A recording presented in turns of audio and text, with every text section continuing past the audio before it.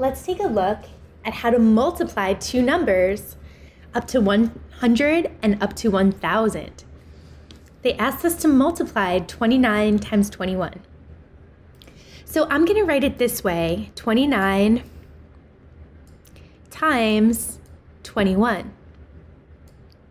So when you're multiplying with numbers that are multiple digits each, what you want to do is take the number that you wrote on the bottom and go one place at a time. First, I'm going to take that 1 that's in the ones place, and I'm going to multiply it by both the 9 and the 2. Okay, so 1 times 9, that gives me 9. 1 times 2, that gives me 2. Now I'm ready to work with the 2. But notice the 2 is in the tens place, right? It's 20, not just 2. So what I'm going to do is put a 0 in the ones place, and then I can multiply the 2 by both numbers. Okay, so 2 times 9 is 18. So I'm going to write my 8, carry the 1. 2 times 2 is 4, plus that extra 1 is 5. So notice the way that this works. This is 1 times 29, right, gave us 29, and 20 times 29 gave us 580. Well, 1 and 20 together make up 21. So what we need to do is add these two numbers together to get our whole answer for 21 times 29. So we're just going to add them and make sure you're lining up the numbers in the ones place, the tens place, and the hundreds place. So in our ones place, or ones column, 9 plus 0 equals 9. In the tens column, 2 plus 8 equals 10. So I'm going to write my 0, carry the 1, and 5 plus 1 equals 6. So that gives me 609.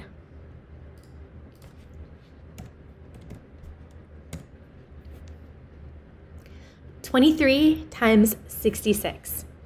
Okay, so I'm going to write my numbers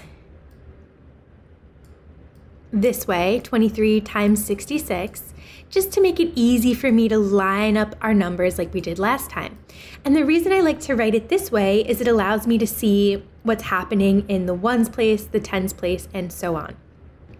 So just like we did before, I'm going to start with the number in the ones place, 6, and I'm going to take that 6 and I'm going to multiply it by both of the digits of my first number. So 6 times 3, well, that gives me 18. So I'm going to write 8 and carry my 1. 6 times 2 gives me 12, plus that 1 I brought over makes 13. Okay, and let's cross this off since we already used that 1.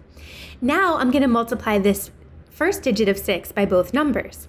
But notice this is 60, right? The 6 is in the tens place. So I'm going to put a 0 here in the ones place and then multiply this by both numbers. So 6 times 3 is 18. So I'm going to write my 8, carry my 1. 6 times 2 is 12, plus the extra 1 is 13. All right, now just like before, since we multiplied one digit at a time, this first number, 138, is 6 times 23. And the second number, 1,380, was 6D, right? We put a 0 in that ones place, 60 times 23. So I need to add those two things together to figure out what 66 times 23 is. And again, just make sure you're lining up the ones place, the tens place, the hundreds place, and so on. So in my ones place, 8 plus 0, that's going to give me 8. In my tens place, 3 plus 8 gives me 11. So I'm going to write my 1 and carry the 1. 3 plus 1 is 4, plus the extra 1 is 5. And then I also have that 1 in the thousands place. So this is 1,000, that's supposed to be a comma, 1,518.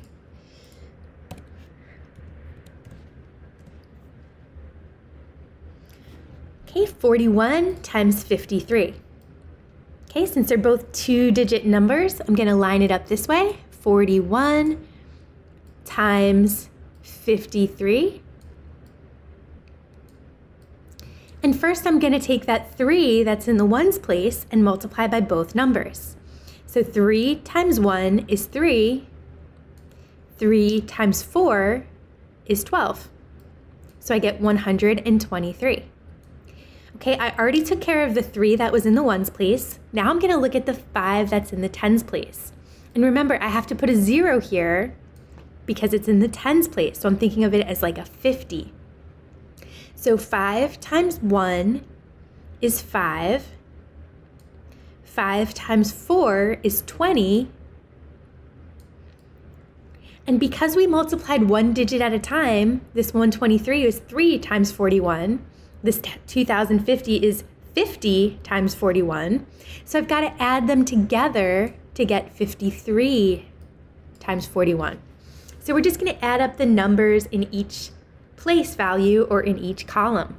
So in the ones place, 3 plus 0 gives me 3. In the tens place, 2 plus 5 gives me 7. In the hundreds place, 1 plus 0 is 1. And in the thousands place, I just have that 2. So altogether, 2,173.